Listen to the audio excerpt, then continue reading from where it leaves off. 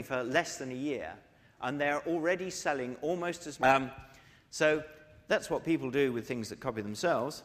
Of course, as far as RepRap's concerned, people, as soon as the design's out there, start making variations on it. And again, this is just some stuff that I downloaded from Thingiverse when I was putting this talk together. These are all variations on the standard design of the machine that people have posted back on the web. And things that copy themselves are, of course, necessarily subject to Darwin's law of evolution, and there will be random mutations that occasionally happen in the software or the hardware, and those might just conceivably be improvements. But the thing that really drives the evolution of the machine is something much closer to the idea of selective breeding, the thing that we did to turn the wolf into the dogs, in that it's consciously driven by people saying, I want this bit to look like that. And that was what will really drive the evolution of the machine forward. So we've got improvement by breeding. One of the things to note, incidentally, is that old machines can make new designs. I mentioned that Eric's machines over there are the first design that we did. This is the second design. This is my own personal machine that I have at home. I also have a machine at home just like the first design. And all the RepRap parts for this machine were made in my first machine at home. So you've got a new design for the machine. You happen to have an old machine. You can use that old machine to make the latest design. And one of the principles of the project that we're going to stick to is that design N is always going to be manufacturable by design N-1. It may well be that design 10 can't be manufactured by design 1, but there will always be a continuous chain through all the versions of it so that you can get to the latest design from wherever you are. And of course, a slightly stretched biological analogy, this is a little bit like horizontal gene transfer in that you've got old machines acquiring information that's been the product of an evolutionary process and using that information to upgrade themselves. What are the sorts of things that people are going to do to improve the design of the machine? Well, they're going to make it faster. Eric's already working on that. This is really important. Make it simpler for people to put it together. At the moment, you have to be a person rather like all of us in this room to put one of these machines together. Ideally, we'd like to get it to the point where a reasonably technically competent but not technically highly educated person can put the entire machine together and get it working. Make it more accurate. At the moment, it's accurate to about 0.1 of a millimeter. If we can improve that, we can make things more precisely, of course. Fewer added-in parts.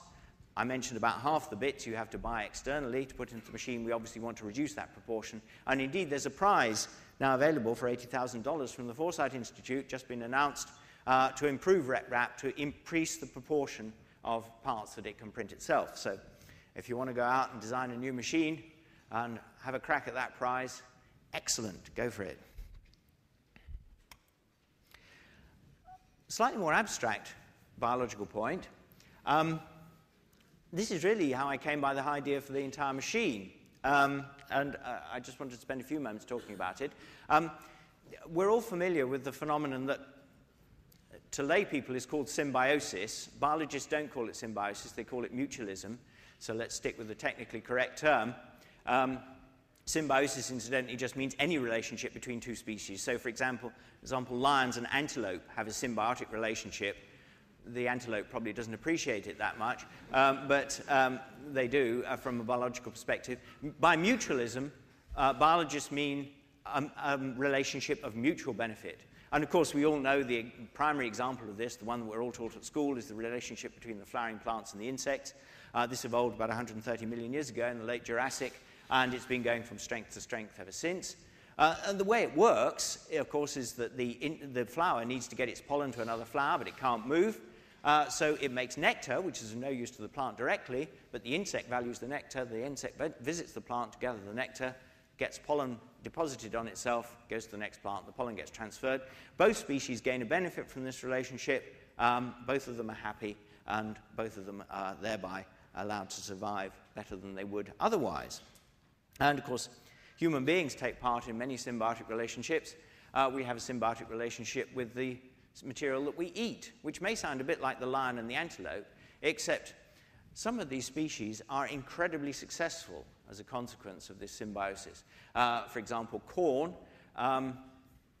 If we look at it from the corn's perspective, corn has managed to enslave another species, get it to clear vast tracts of land for the benefit of the corn. When the corn gets sick, we go to the nearest spaceport, we throw a satellite into orbit, we take its photograph, we fly over it and distribute drugs to make it better. At the end of the season, we gather a sample of its children away and store them most carefully in cold, dry conditions so that it can get a head start in the next. We don't do this for our own children, for heaven's sake. So the corn just has to sit there and grow. Chickens are the most successful bird in evolutionary history in terms of numbers. There are 15 billion chickens on Earth. And the reason for that is simply because they have a symbiotic relationship with the most powerful organism that has ever lived. And of course, flour and eggs together make cake. And so we've got a direct analogy here. We get the cake, and the corn and the chickens get to reproduce preferentially. Oh, right, I've got to get on. Time's up. Anyway, a mutual evolutionary stable strategy is what's been established by the flowers and insects, and it's a stable Nash equilibrium. RepRap is the same in that the machine is equivalent to the flowers, the people are the equivalent to the insects, and the goods that the machine make, that the people value, is the equivalent to the nectar. And so it seemed to me that the machine ought to have a stable relationship with human beings in exactly the same way as the flowers and insects have a stable relationship. We all know that's the wrong way round. The arrow of time actually goes the other way, of course. Instinctively, we know that from our intuitive feeling for entropy. However, occasionally the arrow of time appears to go backwards, and of course it's evolution that drives that process, and it does so by expending energy, so it doesn't break the laws of thermodynamics, in fact. Everything on the left gets replaced by the stuff on the right. You can all remember, I'm sure, buying photographic film in rolls.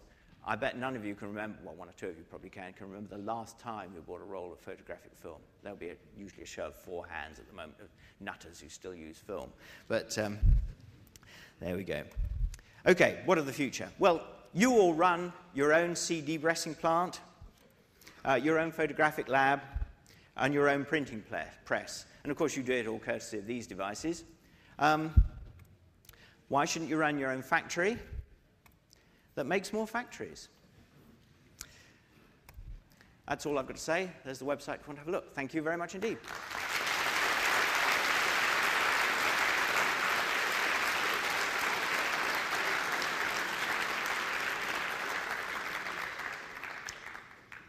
How long have we got for questions?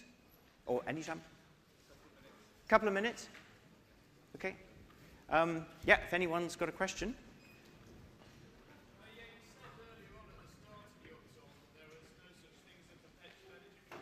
Yep. I'd like to point out that I've seen several such machines for sale on eBay. Oh, right. Sorry, I stand corrected.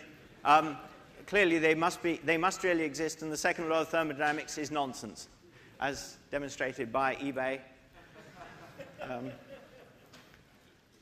Anyone else?